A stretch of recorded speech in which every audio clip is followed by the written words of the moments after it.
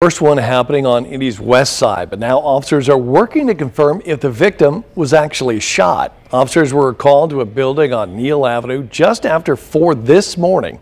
It's a street on Washington in between Belmont Avenue and South Harding. Police are saying that a homeless man was walking down the road and he told officers he was shot. Police did confirm the victim has some type of wound consistent with a gunshot, but officers are working to get confirmation from the hospital. Right now, the victim is awake and breathing, we're told, and we are working to learn more details at this time.